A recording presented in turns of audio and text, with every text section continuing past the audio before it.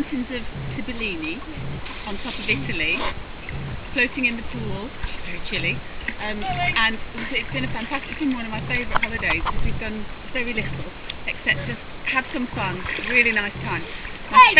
My favourite bits have been the first evening when we went out for dinner, when you and John and Alex arrived safely on the road trip, and we all had loads to tell each other about all our adventures getting here.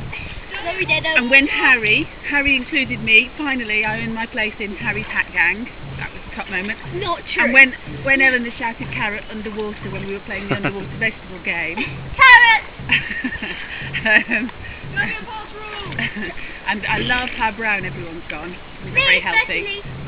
And I've loved the food, and that's enough about me.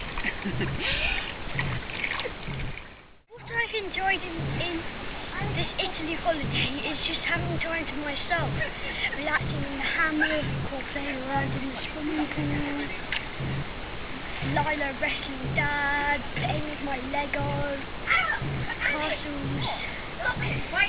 I've just loved it.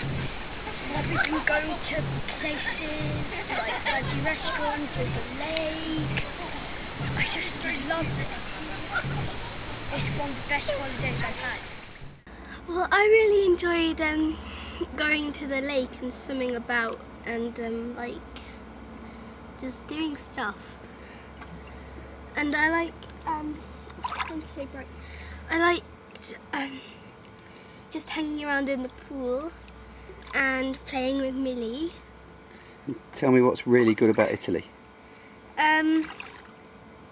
It's just so hot all the time, and it's like it hasn't ever been cold whilst we're here, except for one day. Do you think about Italian food, maybe?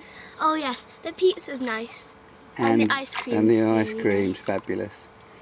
Right, give me a little wave. Bye.